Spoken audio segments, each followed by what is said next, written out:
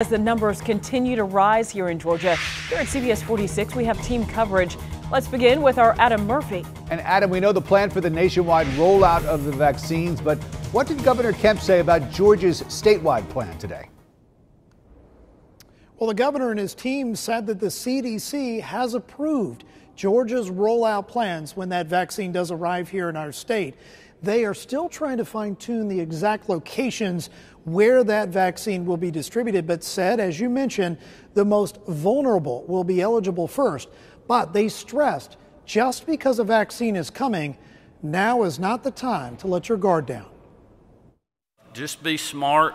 Use good common sense. Governor Brian Kemp wasted no time urging Georgians to take action this Thanksgiving holiday to stop the spread of coronavirus. If possible, consider gathering virtually or limiting your holiday gatherings to only a few people within the same household.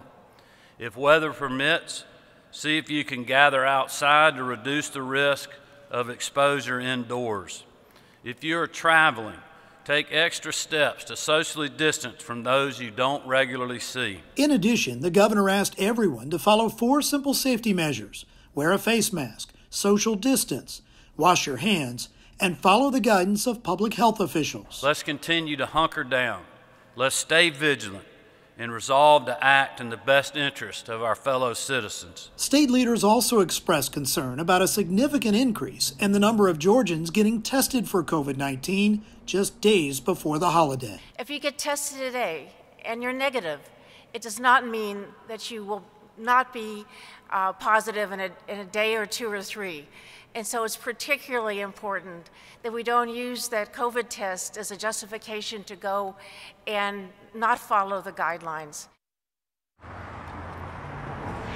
Tell me, they have been working closely with the CDC to make sure that they have their staff on the ground ready to go when the first batch of vaccines arrive in the coming weeks. Live inside the Capitol, Adam Murphy, CBS 46 News.